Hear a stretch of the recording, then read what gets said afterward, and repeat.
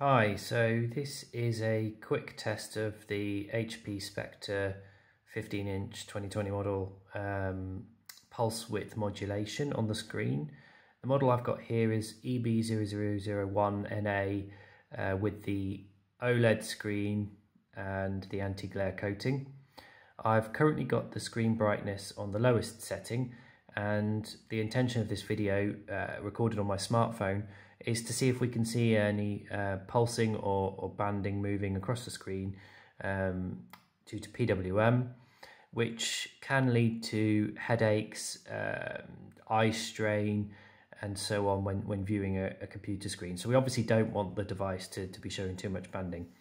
If I just change the brightness settings here, and we put them all the way up to maximum, this is when you're least likely to see it on the phone. Can't really detect anything at the moment. Drop it down to halfway.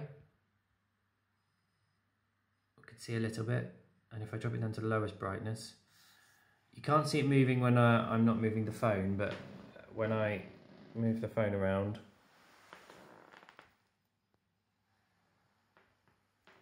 we can see a little bit. Personally, not had too many problems with this. I've using the computer for a couple of months now.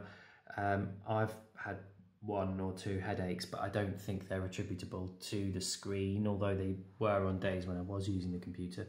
I do wear glasses when I use the computer, but I've not had any recurring headaches, let's say. The current camera settings that I'm using here are on the highest ISO on my Sony Xperia smartphone camera and nearly the fastest shutter speed. So that's the lowest brightness setting. And then just to show you again, highest and lowest. The highest and down. Slowly up and slowly down. So I hope that helps, answers a couple of questions. I'm still really happy with the laptop, and comment if you've got any other questions or things that I can help you out with.